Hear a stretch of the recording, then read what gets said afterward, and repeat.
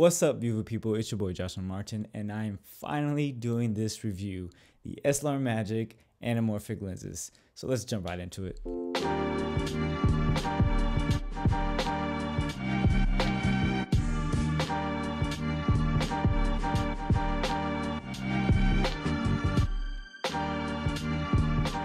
Before I get started, I just want to say thank you to SLR Magic. They did loan me all three of their anamorphic lenses for Micro Four Thirds, and I really appreciate it from the bottom of my heart. So shout out to you guys. Thank you. All right, so this is how it's going to go. I'm going to give you all the details and facts about the lenses, and then I'm going to boil it down to my opinion, because I have been using these lenses for the past couple months, actually almost half the year, because I've had them since NAB. The timestamps are in the description below if you just want to go right to my opinion, my final thoughts. You can do that, but let's just jump right into it. These are anamorphic lenses for Micro Four Thirds. They are 2x crop, and they come in 35, 50, and 70 millimeter. Now, if you don't know anything about anamorphic lenses, I will put links in the description about the history and the different types of anamorphic lenses that are out there. So please feel free to check that out. And like I mentioned before, these lenses are a 2x squeeze. So on a 4x3 sensor like the Gh5, you will retain more information on the horizontal plane, left and right, and you will achieve an aspect ratio of 2.66.1, and eventually you will crop it to the 2.39 aspect ratio. All three anamorphic lenses are the same height and weight, which is good because if you have this on a rig, you can always switch them out and you won't have to change anything about your setup. The T-stop range is varied across each lens. At its widest T-stop, the 35 is T2.4, the 50 is T2.8, and the 70 millimeter is T4, and they all close down to T16. All three lenses have a minimum focus distance of 3.5 feet roughly to infinity. The focus barrel is at the front of each lens, and they all protrude as they focus from near to far. And they also feature an 82 millimeter thread mount in the front of each lens. So let's talk about distortion and field of view, and I'm gonna nerd out for a little bit. So we all know that the Gh5 has a 2x crop factor, meaning whatever lens you put on it, you have to multiply by 2, and that will be your effective field of view. So a 35 millimeter will essentially be a 70 millimeter in terms of field of view. With anamorphics, you actually have to divide the lens focal length by the crop sensor. One of the reasons being is that since you are squeezing more information from the horizontal sides, once you de-squeeze it, you're retaining all the information, so eventually it changes the effective field of view.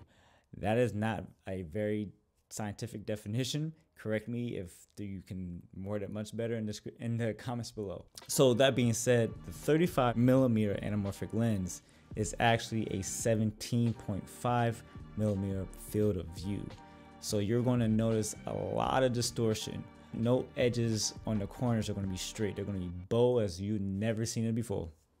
I do have a little trick to kind of compensate for the wide field of view and the distortion. And I've mentioned this many times before in my other videos. One of my favorite features on this camera, the Gh5, is the X-Tele converter.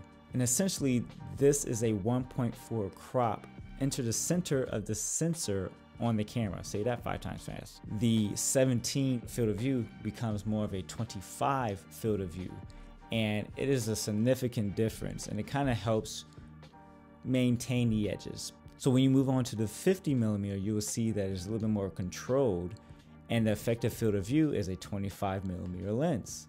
I personally really like the look of the 50. I think it has a great blend of both lenses, the 35 and the 70. It's wide enough, but you can really get some nice tight shots, even though the 3.5 feet minimum focus distance is a hindrance at times. So when you apply the 1.4 crop onto this lens, it essentially becomes a 35 millimeter equivalent. And then getting to the 70 mil, this is going to be the most controlled, the least distorted look out the three lenses, just because of all the compression that you're getting. But the compression, again, you're getting a field of view of roughly a 35 millimeter now. And again, you can apply that 1.4, you get tighter. So now these lenses become a little more versatile across the whole board. And yeah, I think that's a pretty cool feature that the Gh5 can offer. Not a lot of other cameras can offer. At the widest T-stop, all three lenses are quite soft and difficult to pull focus. This might be a problem for some who want to always shoot wide open or in low light, but if you're going for a more filmic look, a softer image can aid to the aesthetic. I think T4 is the sweet spot between all of the lenses, even though the 70mm I think is sharpest at T5.6. But experiment and find what look fits what your vision is. So when it comes to bokeh, I'm just going to actually let some test footage run and you be the judge of how it looks. But each lens does render their bokeh slightly different based on compression and distortion on the edges and all that other good stuff.